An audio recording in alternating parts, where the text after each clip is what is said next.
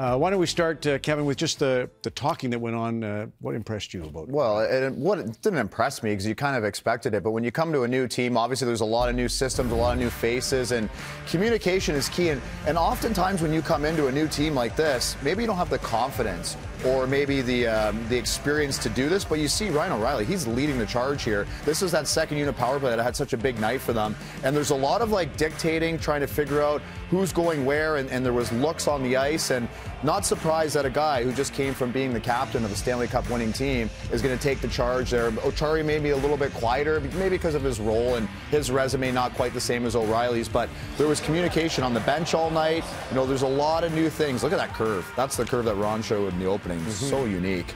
But a lot of communication with Marner and Tavares, his two line mates, for the majority of the night. You'll see so much more of this moving forward, but certainly the first game, we expected it, we saw it. That's why he's one of the great leaders of the game. And I'm with you, Kev. It's not a surprise that he communicates so well. So when he was in Buffalo and in St. Louis, O'Reilly, after a regular practice or a morning skate, after the formal part was over, he'd gather some of the young guys, and it'd be like a little mini hockey school. And you'd go through all these different drills. He might spend, on a non-game day, might spend half an hour with the young kids, telling them all these drills or showing them drills and all these cool little tricks. And so that's what you get when you get O'Reilly. You get the full package.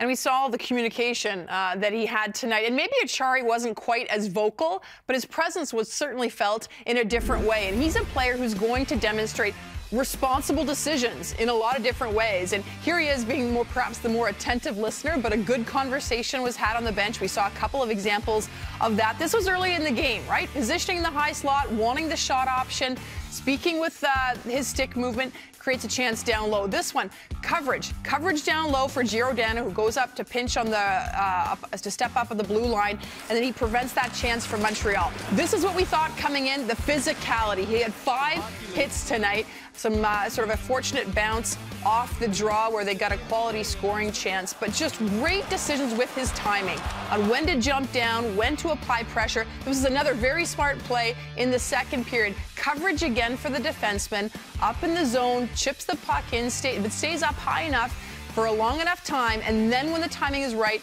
jumps down in the slot to create the quality scoring chance for there. So, I mean, just overall, a presence that he had all night, great decision-making and responsible play. By the way, Ryan O'Reilly is going to join us here live in a couple of seconds. Obviously, they'll charter off to Chicago for the game tomorrow. And Kelly, your question, not to be a spoiler alert, but you already said it. You thought it would have been a lot easier for him to just join the team in the Windy City. He didn't. He came here.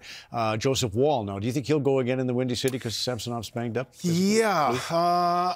I don't. I think they'll go with Shalgren. Just a gut feeling, really. I thought Wall was terrific, and I'm with Chris and Craig. I thought the second period was his best work. When I thought the Leafs got a little bit sloppy. I think they lost their game a little bit in the second period, and Wall was excellent until the Leafs got going and built up that 3-1 lead after 2. But, you know, when you watch his game, this is a better indication tonight because, you know, he talked about before, he wants to learn how to read the play a little bit better, and we saw indications of that. You know, I don't think his game where he lost to Columbus, I didn't think Toronto played very well, and so he didn't look as ready. But tonight, I mean, they played a better team game. And this move here with the Leafs, obviously it rejuvenated them. And we saw it with Jen talked about the temperament of the top guys tonight. Like that little added buzz, that little added, I don't know what it was, spice, determination, but there was certainly, we saw more of it tonight.